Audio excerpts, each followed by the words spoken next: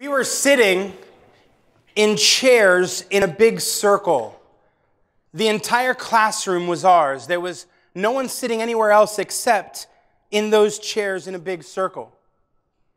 And one of the most interesting dynamics was that we had to decide who was not going to be sitting in those chairs in the circle.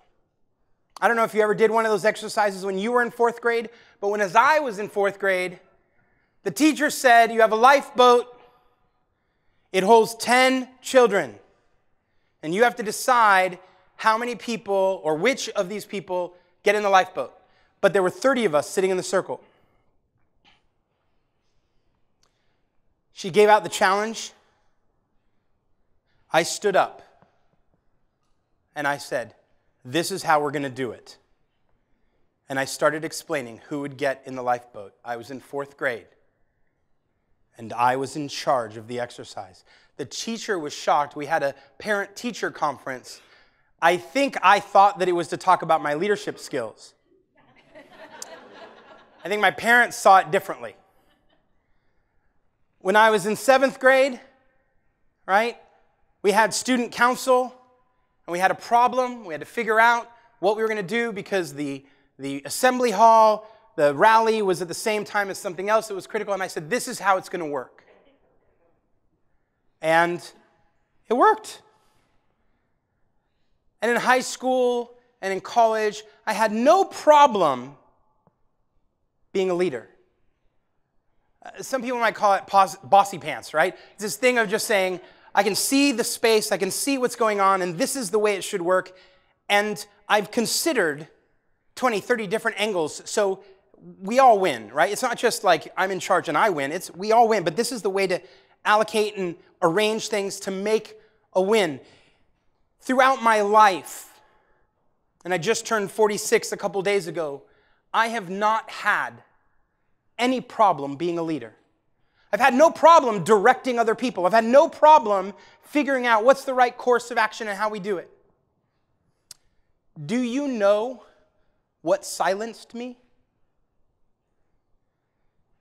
You go to yourwebsite.com/WPadmin, new post. You got a blank screen. And that shut me up so fast. Oh my God, what do? I lost my voice in seconds. I've been publicly speaking since I was 16. I have no problem getting in front of you and chatting and having a conversation and talking to you about things. This is fantastic. And by the way, how many of you had a good day so far? Yeah. You're almost done. We're getting to the end of the day. How many of you have already gotten something today that you think, this was it? This is why I was here today? Awesome. It means that I could suck and it would still be a worthwhile day for you. Right? There's still a good reason for you to have been here. I don't have a problem talking with groups of people who've been doing it for years. But when I moved from Northern California to Southern California and I had no people inviting me to speak anywhere, I didn't have a network to say, come speak at this event. I had nothing. A friend said, well, why don't you blog? And so I installed WordPress, picked a theme, set it up, added some pages, put some basic copy there, and then I went to write a blog post. And I lost my voice.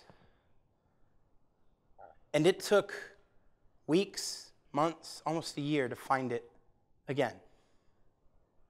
How many of you have felt like when you're staring at that new post page that you're just scared of saying something that everybody is going to come back to, point at, laugh at, mock, comment on, and all that? How many of you have ever felt that? Okay, here's the good news. On the day that I wrote the first post, nobody came. And honest to God, that was good news for me, because I'm like, okay, thank God someone didn't pick it up and go, now this is trash, do not read this, right? I was terrified. So what if I did it wrong? What if I shared my opinion, right, and it was wrong? And here's the thing, right? We get scared in our own head. It's not like someone has ever walked up to us, looked at us, and said, you're ridiculous, and I would like to take you into a room full of people and point out to you how ridiculous you are. People don't do that. But in my head, that whole thing played out, and I was terrified. And it's hard cognitively for you to look at a person who's standing on stage doing something that many of you think, that's terrifying. Speaking in public terrifies people. And it's hard for you to see someone comfortable talking on stage telling you that they were nervous and stressed, because you're like, that doesn't line up. But you have to believe me. I'm not lying to you. I was terrified. I had spent a year watching WordPress. I'd gone to 2 WordCamps. I'd sat in the back of the room and been silent. Even the first WordCamp I went to and spoke at, because I knew I could do that, I spoke at, but at lunchtime, I just grabbed my little lunch and I went to a corner and I sat and I ate all alone. Terrified that someone was going to be like, are you the guy that wrote that stupid thing on the blah, blah, blah? No, it wasn't me. I don't know what you're talking about. Right? The anxiety and the stress. And so what I want to do in just the few moments we have today is talk through, right, what it took to get me over that hump. For a 3-year period of time, I wrote a blog post just about every single day, right? And I couldn't have done it if I hadn't gotten through some of this stuff, and so I just want to spend just a little bit of time walking you through that. Does that make sense? Now, it's late in the afternoon, so we're going to play a little game, right? There's going to be a red and green word on the screen, right? The red one's going to be stop, the green one's going to be start. You can help me. And you can help yourself. You can trust me on this from a cognitive perspective. You will be far better equipped to engage in the material if you participate in the material. So when you see stop, I want you to all yell out together, stop. And when you see start, I want you to all yell out together, start. And you're going to think this is hard. But hard would have been playing like gospel music and asking you to clap on the opposite beat. This is easy. All right? Are we ready? All right. That's right. Stop filtering your inner voice. Here's what happens. Inside your head, you have this monologue that's telling you that the way you speak is fine for the way you speak, but it's not fine for the way you write. So you start writing with a completely different part of your brain. And that's science. That's what happens. The part of your brain that processes the words that you speak is not the same part of your brain that processes the words that you're going to write. And your job is to shut that voice down. It is perfectly fine for you to write. In fact, it will help you to write the way you speak.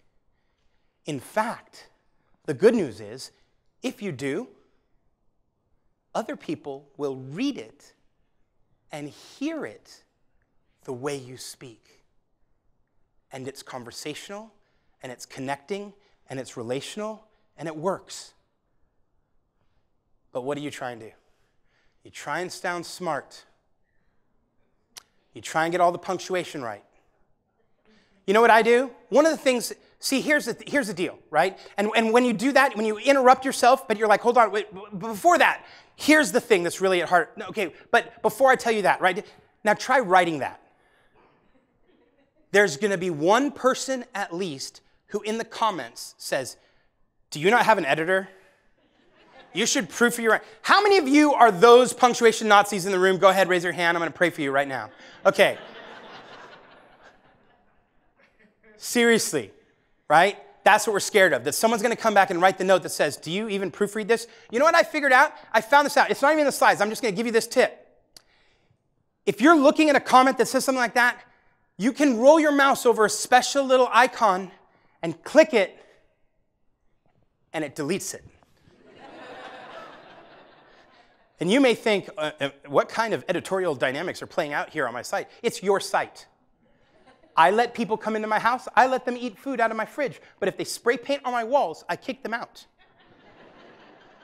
Your website, your comments, your moderation, when someone tells you, you shouldn't capitalize your titles that way. Delete. I don't think you know how to use a comma. Delete.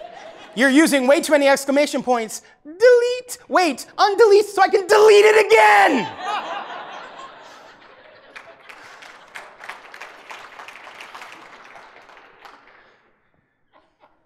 You're filtering that inner voice that tells you you're not writing smart enough. You're not sounding smart enough. You're not putting it together in a way that's, you haven't found the perfect words. You're stuttering. So go ahead and stutter. I give you permission. Go ahead and have half sentences. Interrupt yourself. Say, hey, wait, I'm going to tell you a story, but before I tell you that story, let me get you back over here. Even write sentences that are not sentences. You're going to be fine. Because you have to stop filtering that inner voice that's a critic. Start writing. And start writing a lot. Honest to God, I don't care if you publish. Just start writing. Because the truth is, half of the thoughts in your head that are spinning around in your head, they're not going to make sense until you get them out. The part of the process that takes the words from your brain to the text, getting them out of your head, is critical. It's part of the journey. What you're thinking is that you have to have the whole thing in your head perfectly lined up before it comes out in a masterpiece. It's not true. So just write, and write again, and write again, and write again. And what you're trying to develop is the cognitive pathways between your thinking and your fingers, and bypassing the critic, and just getting the words on the page. Does that make sense?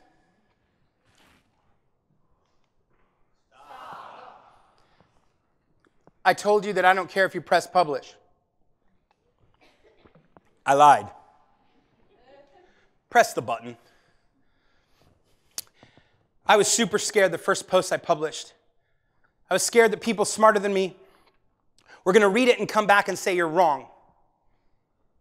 There were some times that I wrote opinions that I had on things, trying to be helpful, and people did come back and say, I don't think that's the way I would do it. I would do it another way.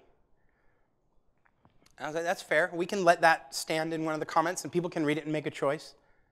And internally, I can feel like, oh, it's on. You want to wage a war? Let's wage this war. I'm going to burn this place down. Oh, wait, it's my own website. That's not a good idea. But they're not waging a war. It's a comment.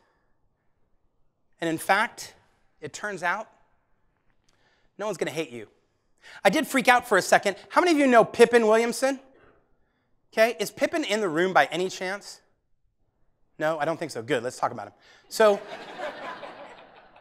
Pippin is awesome, okay, and brilliant. And I wrote a post, and Pippin wrote like something that said, well, yeah, I can see why you might do that, but you might also do this. And this is years ago.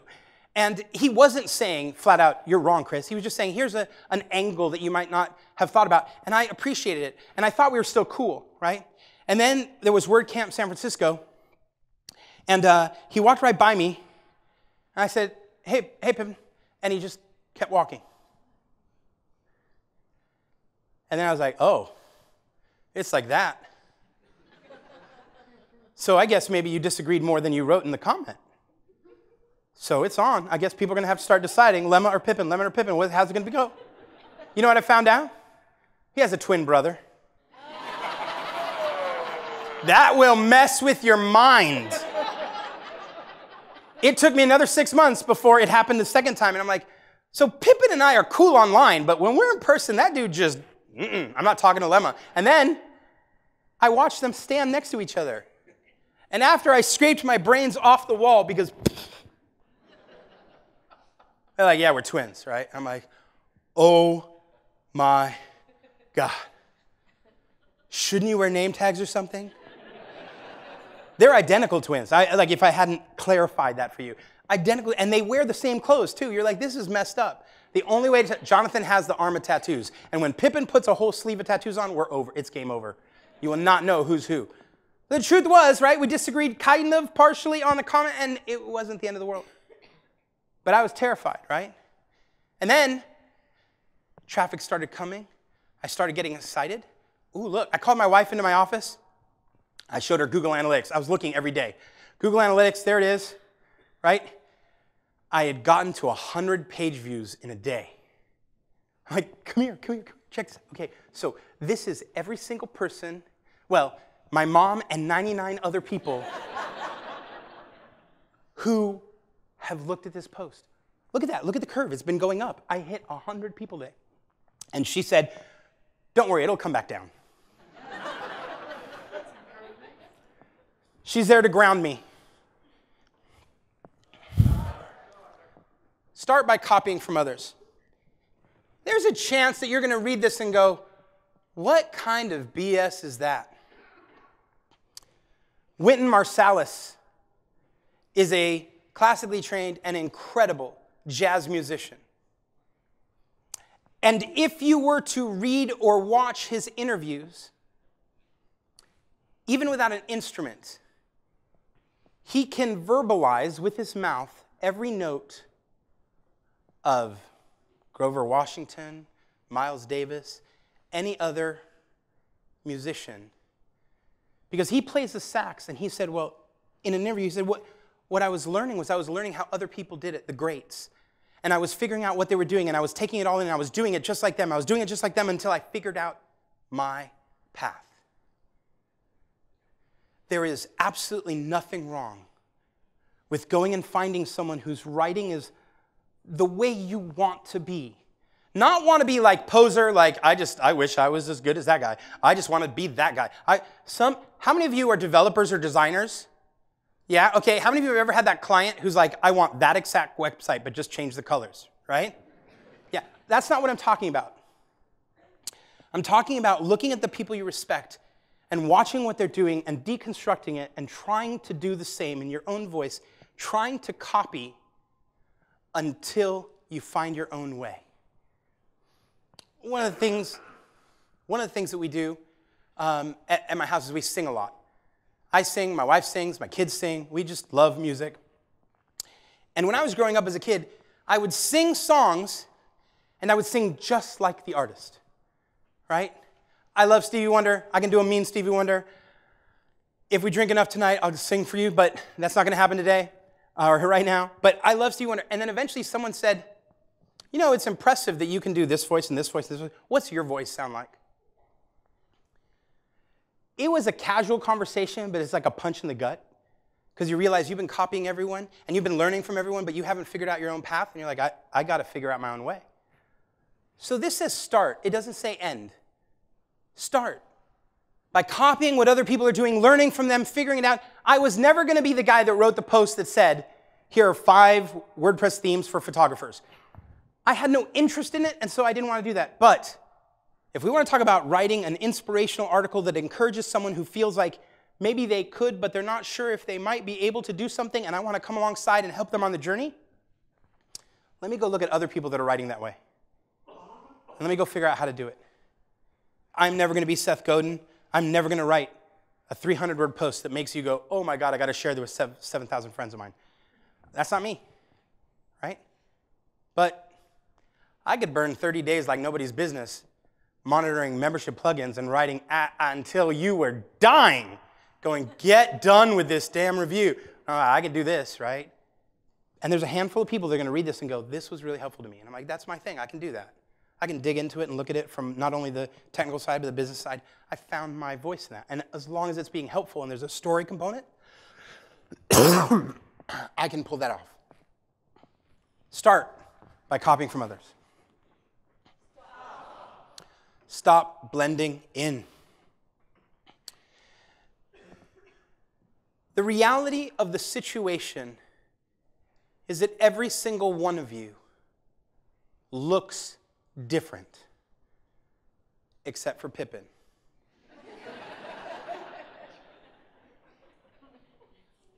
You wear different clothes. Your hair is different. You have different backgrounds, different experiences, different families, different stories. So why would you think that the ultimate end goal is for all of us to sound alike and be alike and do things like everybody else? My fundamental belief of the world is that it is like a puzzle, and every one of you is holding a puzzle piece. Each piece is different and unique. But some of you have taken that puzzle piece and stuck it in your pocket for whatever reason, and you've decided, I don't want to put my piece on the board. My wife and I, we love puzzles. We were on a cruise, because we love cruises. We were on a cruise, and we were up in the library. I think we were the only two people under 55 in the library on a cruise ship. But we loved that library, and we had a puzzle out. And we got all the way to the end of the puzzle, and one piece was missing. Now, this is the ship's puzzle, so all sorts of people go through it every week. And we were working on the puzzle. We got to the end, one piece missing. I cannot tell you how frustrating it is to be almost done with a puzzle and have one piece missing. Imagine how frustrating it is to have all the different people in the world writing different things, but your voice is missing because you took it and you shoved it in your pocket and you said, no, I don't like my voice. And you put it away. And you think that the only one you're hurting or the only one that's having a cost to this is you. But the puzzle hurts, and the people who are trying to get the bigger picture miss out as well. You're unique. I don't know all of you, but I guarantee you in 15 minutes of talking, I would find out what's unique about you. In 15 minutes of talking, I would find out that you are so different and you're doing some things that are so interesting that I'd follow up by asking, are you writing about this anywhere? No. But you're unique. And you need to stop blending in. You need to stop writing like everybody else. You need to stop assuming that your voice isn't needed. I know that the world is out there telling you there's way too much crap, too much noise, too many posts, fake news articles, and all sorts of other crap that you're like, yeah, I don't want to add to that. I'm not suggesting you write just to throw more crap out into the world. But you're unique. Your story's unique. And that voice needs to be heard. And the truth is, it's easy. You just do it. If you start looking back, you will find, if I were to ask any one of you, I would say, hey, what are the 5 best moments in your life? What are the 5 moments in your career, in your life, in any part of, any aspect of the way your life is lived out? 5 moments where you were on a high. 5 moments where you thought, you can't pay me to do this. I love this. I can't believe I get paid while I'm doing it, or I can't believe this is happening to me. 5 moments where you are filled with energy, not devoid of it. 5 moments that you're at your all-time high. Write down the 5 and tell me what connects them. And you'll find the threads of what's important to you, what matters to you. You'll find the threads in your own story. You don't need anyone's help because you've already lived it. You've already had moments where you've thought, this is amazing. You just haven't put it together. So you have to look back to find it. Stop tracking all the stuff. Google Analytics is there. There's all sorts of other stuff there. Stop. Your objective is not 100 hits in a day. Your objective is not how much money you make off an affiliate link. Your objective is none of those things. Your objective is to find your voice. Because when you find your voice, you can use it. You can use it on your blog, and you can use it in real life. Start collecting frames, right? These are shortcuts. If I'm going to tell you a story, if I'm going to lay out a structure, have a composition, a notion. Like in one of my frames is tell a story about a problem. Once I've articulated the problem, highlight some of the attempts I've made to solve it. After 3 attempts that didn't work, highlight a new discovery that I didn't know was part of the problem. Then expose the solution. Highlight how it worked. Wrap up the story. That's a structure. It's like Mad Libs. Now fill in the details. Do you know why we watch movies? How many of you go to the movies or watch movies on TV at home with your spouse? Okay, how many of you have a super annoying and intelligent spouse like mine who after 10 minutes predicts not only who the bad guy is, but how it all works? Yeah, I hate you. Because I want to be entertained for the whole duration of the movie. And my wife, after 10 minutes, is like, this is the guy. This is the bad guy. And you're like, we don't know that. Until the end when she's like, see, I told you. I'm like, But the reason she's able to do it is because most of these movies work off frames. They work off structures. And you go, okay, I can figure out what this is. What are my structures that I can use to write faster? It took me 1,200 posts, 6 to 9 months, finding 4 different frames to get a handle on my voice. I'm not telling you this is going to be fast, but I will tell you that I spent a couple years writing, and then I found my thing. I found out the way I did it and what made me unique and the way I worked. And the net result of that was I was able to have greater impact and greater influence and do the things I wanted to do because of it. It's worth putting in the effort. So the small nag of insecurity, that's silent for a reason. It's in your head, but it's silent. And you have to learn to ignore it. And your voice, that's not silent. It's designed to be heard. That's why it's vocal. I don't know if you've ever seen this quote. It says, "Our deepest fear is not that we are inadequate. Our deepest fear is that we are powerful beyond measure. It is our light, not our darkness, that most frightens us." We ask ourselves, who am I to be brilliant, gorgeous, talented, and fabulous? Actually, who are you not to be? There is nothing enlightened about shrinking so that other people will not feel insecure around you. I couldn't say that any better. I will post these slides so that you have access to these resources, but there's a whole bunch of resources that will help you, including 3 or 4 posts that I wrote at chrislema.com on 40 blog topics that you might want to use if you write about X or Y or Z, if you're an agency or an entrepreneur. These are topics that will help. I also wrote a post about frames that might help. My name's Chris Lema. I'm the new VP of Products and Innovation at a company called Liquid Web. And you can find me on Twitter at Chris Lema, and of course on my blog at chrislema.com. Thank you very much.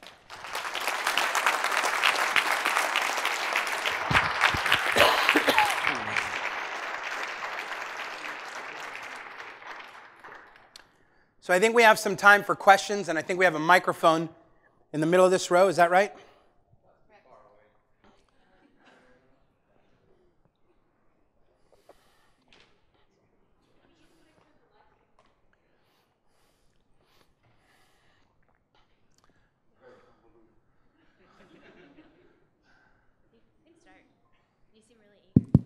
Sorry. No, being a gentleman here. Sorry about that. Hey, Chris, that was actually awesome. Thank you. That's very good. That's very good. The things that you said were 100% accurate when it comes to finding your voice, because I'm a photographer. I've been a photojournalist for many, many years, and I teach a lot of photo workshops. And I always tell people, look, a cliche is not a cliche until you get it out of your system. Your own style. But this is my question to you. So in photography, the more you copy people, that's good because you get it out of your system. But if you keep looking and looking, you actually miss your own style. It took me 5 years to find my own style. It was finally when I decided, I'm not going to look for a style anymore. Screw this. I just love taking photos. This is it. Within a month, I had someone to say, hey, man, I saw a photo of you in the paper, and it was awesome. I knew it was yours because it was your style. I'm like, I have a style? I almost cried. So the question is it the same when you're writing? Do you, if you seek too hard for it, don't you lose the possibility of finding it because you're looking too hard, or does it happen? I don't know. I'm not a writer. I'm a photographer. So I think what happens is, I'm gonna take it off as I walk. In writing, I think what happens is you see, oh, I like the way they did that, right? I like the way they did that, and you start putting it together, and it's the putting it together, right? If you were making, I make a secret sauce for spaghetti. My secret sauce is half the jar of Prego sausage and half the jar of Prego meat sauce. That's just for us, okay? Tell no one else, right? But that's my secret sauce. And it's my particular combination. And if you were to put 3/4 of this jar and 1/4 of this jar, totally different flavor, right? So part of what happens when you're finding your voice, you're taking different things that you respect, that you like, you're pulling it together. It's the combination and how you put it together that starts helping you find that voice. Thanks for asking that great question. What's the next one? Hi, Chris. First of all, I wanted to say I saw this topic and my thought was, oh my gosh, like you kind of hit it on the head. Like, why do people need to get up and feel like they need to blog just to talk and hear their voice and, get out there? But I think your comment about the puzzle piece and the fact that we really do all have something different to contribute was really valuable. So thank you for that. First of all, my question is why, or I should say how, when you started and you started to face challenges, how did you overcome that challenge of, or did you even encounter that challenge of, why should I continue doing this? Yeah, absolutely. Anything, to do anything well, to do anything that's serious is going to take work. And one of the first tricks, I think, is just the routine itself, right? The routine, all of a sudden you build up this trend like, oh my gosh, I've been blogging for 30 days in a row.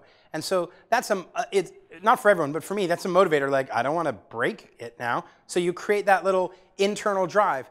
That's enough to get you past minor hurdles. It's not enough to get you past the big ones, right? Someone writing something negative about your post, that's a stupid post and he's an idiot.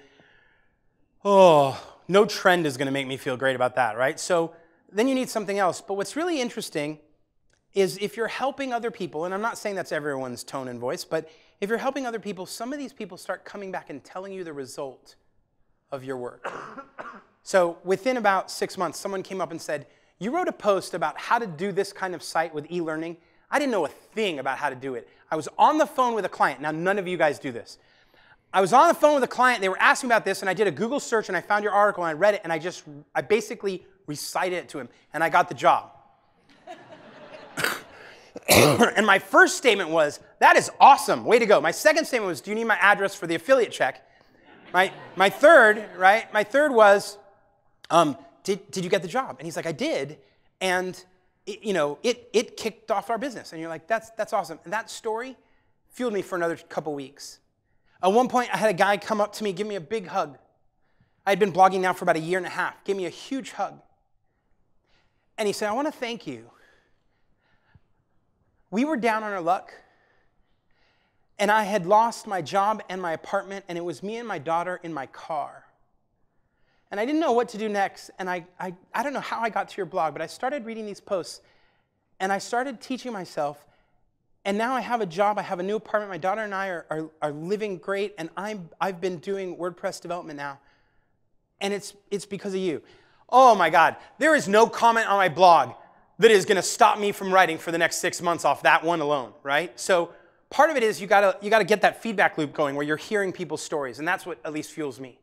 Thanks for asking that question. What's next? Well, Chris, congratulations on the new post. Happy belated birthday. Thank you for inviting us to this group therapy session. Thank you. So along the therapy lines, I do have this question. With so much of a pressure to have to create content for your business, everything, content creation, it is painful to write. My degree is in English, but I hate to write. I hate to produce content.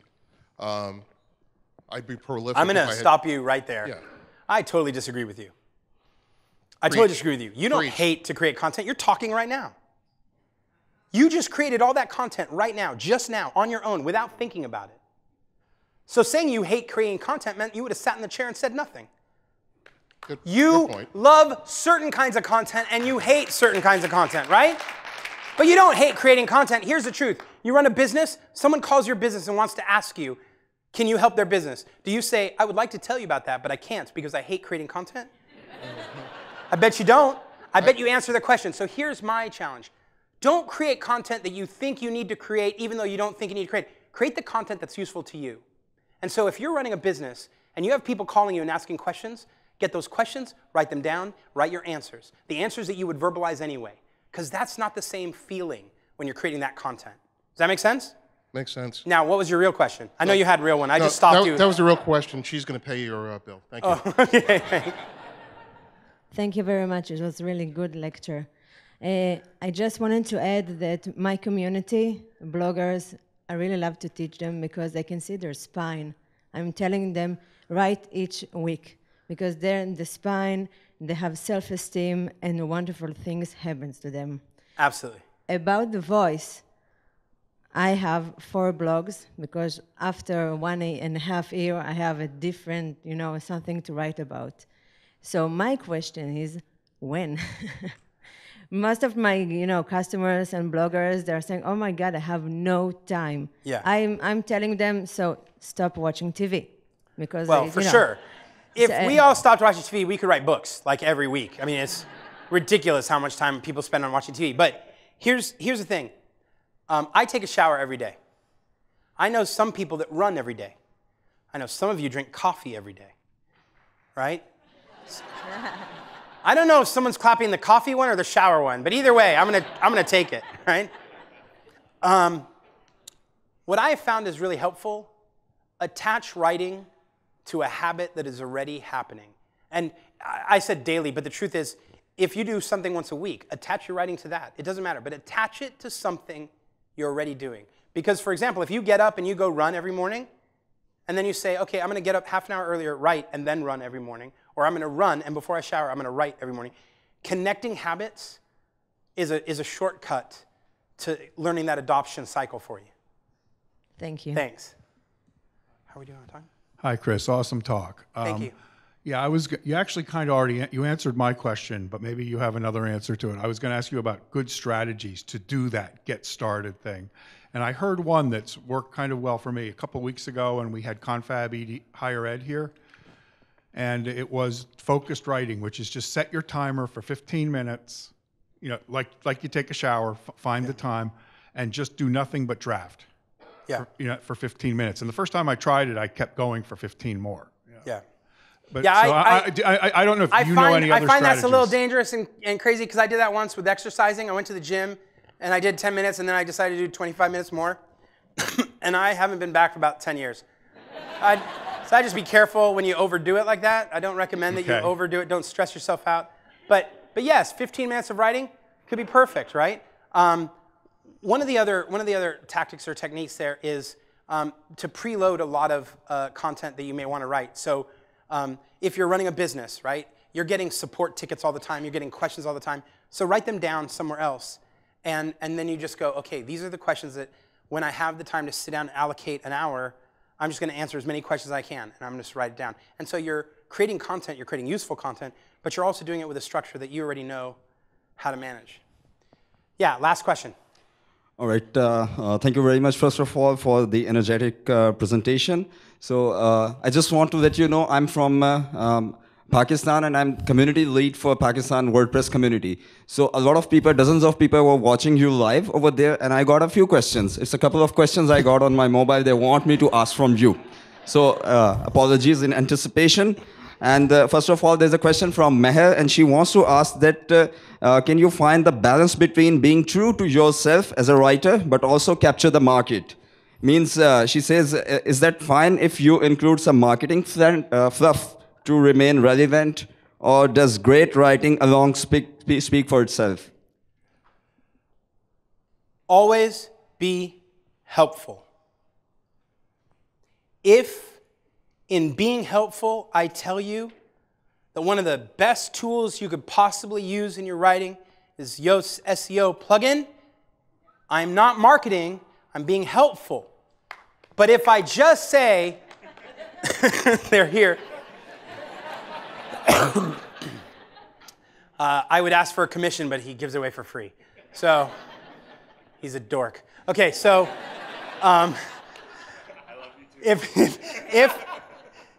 if I'm being helpful, okay, I can share that message and there's no issue, right? Because it's clear. I don't have an agenda. Now, some people will still accuse you of an agenda, but I don't care about that. I go to sleep at night fine.